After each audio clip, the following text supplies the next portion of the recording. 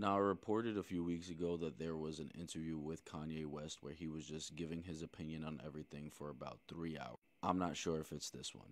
I did not think that Justin Laboy was going to be on the other side of the interview that they were talking about when they were mentioning Kanye doing a 3 hour interview that was going to come out. But the man who started as a meme account during COVID, he's out here doing Kanye West interviews. This week we'll be seeing 3.5 hours of truth, and the clip they put out was pretty much Kanye West speaking about why he was doing a collab album with Ty Dolla $ign, which is a valid reason because he felt like Ty was one of the only people in his corner. But we all knew that without saying it. I'm not sure if I would take the opportunity though. Kanye obviously has creative control over this, so he might actually say some wild shit. But Justin's one of his boys. But if you're just like me, all you keep replaying is that Lil Wayne clip when he found out about Gucci. Gooch. Yeah, Gucci was on the 6, Rick Ross.